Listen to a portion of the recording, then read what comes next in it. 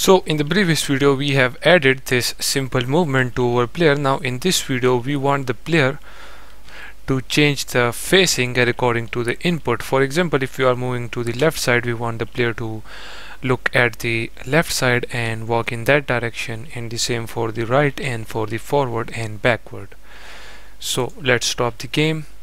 Right here, after when we get the horizontal and vertical inputs, let's create a float by the name of movement amount, and this will be equals to mathf dot abs. Abs means absolute, and in here we will pass the horizontal,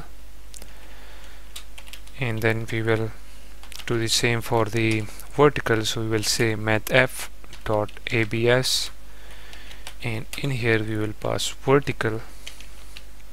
So what this movement amount will do, this will simply check that if the player is moving or not, if the player is moving in the vertical direction or not, or if in the horizontal direction or not. Okay, then actually right here we will add a if condition, and in here we will say that if the movement amount is greater than 0, it means that if the player is moving in any direction, then what we will do. As you can see, this transform dot position, this just walk our player game object inside the environment. Now we also want to rotate our player. So for rotation, what we will do, we will say transform dot rotation, and this will be equals to quaternion dot look rotation, and in here we will pass the movement input right here. So now our player will simply rotate towards the player movement input. So if the player press the A key, the player will move to the left side, and if you press the D key, it will move to the right, and the same for the forward and backward.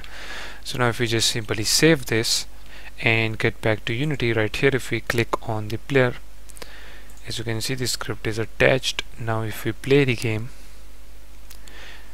so now if we move forward, as you can see the player is moving forward, but if we press the S key, the player is now changing the facing and moving towards the backward direction, and the same for the left and right, as you can see.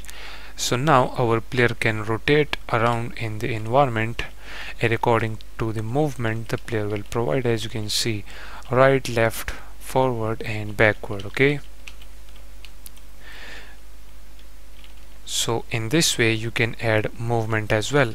But now we also want the player to rotate in the direction where the camera is pointing. For example, if we point our camera backward, we want the player to move in the camera direction. Okay, so in the next video we will move the player in the direction where the camera is pointing. Okay, so let's just end this video right here.